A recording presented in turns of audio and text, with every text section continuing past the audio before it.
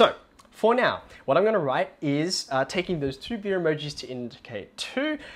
My natural log is 2 times e, so I'm just going to write 2e, like so.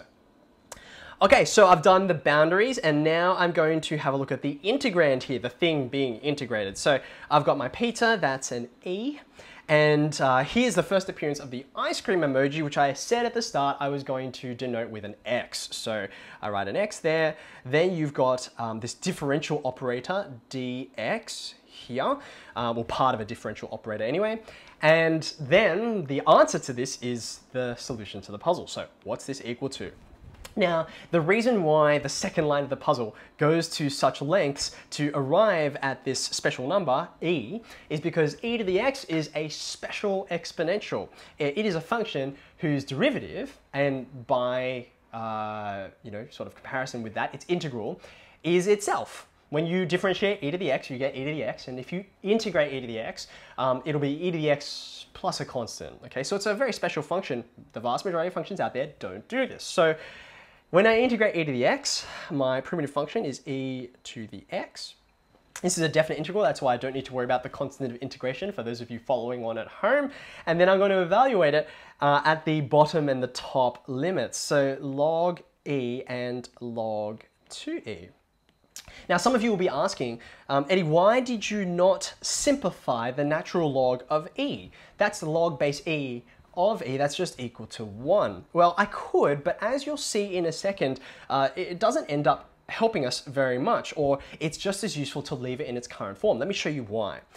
The next step, now that I've got the primitive function I've integrated, is I need to evaluate at the top boundary, subtract that from the bottom boundary. So I'm going to get e to the power of log 2e, that's the upper boundary for x, and I'm going to subtract that from e to the power of just regular log e. So this is now what I need to evaluate. Now, at this point here, if I had substituted log e to be equaling to 1, log e equals 1, the natural log of e, I should say, then this last little part of the expression, e to the power of log e, would just be e, whoops, didn't mean my highlighter there, would just be e to the power of 1. So that's just e, no big deal. It is indeed that. But that doesn't help you so much with this first part of the expression, this guy over here. You can't do it so neatly. So what do we do with it? Now, in order to solve this, I'm just going to take a slight step to one side. Let's choose a different color like orange here. And I'm going to explain how we can deal with this e to the power of log something, okay? So you can actually say, if I had e to the power of anything you like, let's call it u, okay? Let's just focus on this for a second. What would this be equal to? Well, again, supposing I don't know what value it should take, let's just give it another name. Let's just call it k. What we want to do is find out what k is. But now that I've written an equation, I can actually work with both sides of this, and I can do some manipulation that helps me determine the value of k. So let's have a go at this. If I say e to the log u equals k, the first thing that comes to my mind is I want to get that log u out of the index. There's a couple of ways you could do this. You could rewrite this exponential equation all in terms of logs, but it gets a bit confusing for some people when they see the next line, which would just be log base e of k equals log u. That's the definition of a logarithm on the basis of an exponential equation. So this is true, but I'm just going to put it to one side because there might be another easier way to argue it, even though it's going to take slightly more working. But people generally, when I show this to them, especially my students, they're happier with this argument than they are with the one that I just showed you. What I'm going to do is I'm going to take logs of both sides. Let me move this over a little bit. If I take logs of both sides, I'm going to get the natural log of e to the log u on the left, and then on the right hand side I'll get the natural log of k. So far so good. I'm going to use the power law or the index law that some of you might be familiar with logs to take this, let's use a different color here, to take this log u over here, and I can move that out the front. It becomes the coefficient. So log u out the front times log of whatever is remaining once I take that index away, which in this case is the e. So that equals log k. Let's move this over so it's all nice and neat. All right, now a minute or two ago, I mentioned that log e, the natural log of e, is just 1. So on the left-hand side, if that's just 1, I just get left with log u, and that's equal to log k. So this clearly shows that u and k have to be identical. So if I go back to my original line here, instead of writing e to the log u equals k, since k is u, I can say e to the log u is just u. So e to the power of log something is just that something, whatever's inside that log function. And now I'm ready to come back to our original puzzle over here. Now that I've got this all written in place, what's my u in this case? Well, the first one, my u is 2e. So e to the power of log 2e is just 2e.